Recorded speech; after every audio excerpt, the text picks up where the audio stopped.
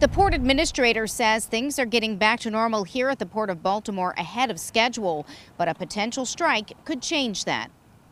8 months after the Key Bridge collapse, and business at the Port of Baltimore is almost back to normal. We're at about 90% where we were pre-incident on the amount of vessels that are calling our docks, and we're a little bit more than 80% on containers that are moving through. The increased ship traffic translates to increased work for port workers who were out of a job for 11 weeks while the port was closed for bridge cleanup. Then the members of the International Longshoremen's Association went on strike for 3 days last month over a contract dispute. They settled the issue of pay, sending them back to work, but they still haven't come to an agreement on the issue of automating machinery at the docks.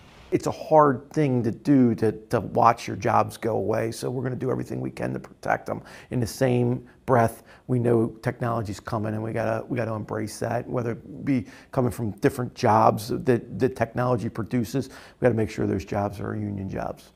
The union has until January 15th to work out an agreement, or there could be another strike.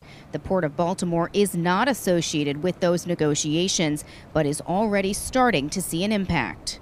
We are aware that there are shippers and carriers that are moving cargo away from the East Coast and the Gulf Coast to take into consideration the possibility that there could be some type of action again in the middle of January. Both the port and the union agree that another port shutdown, the third in a year, would be detrimental to business and port workers and want to avoid it at all costs. After a bridge collapse and a 3-day strike, for us, it's more impactful than other places, so it would be terrible, right? And then some of our cargo could go to other ports and on the different coast, so it could be long-lasting, and it could be a long-lasting impact, not a short-term impact. So it's very concerning. Scott Cowan says there has been some movement at the negotiation table, but could not elaborate any further. In Dundalk, Kim Dacey, WBAL-TV 11 News.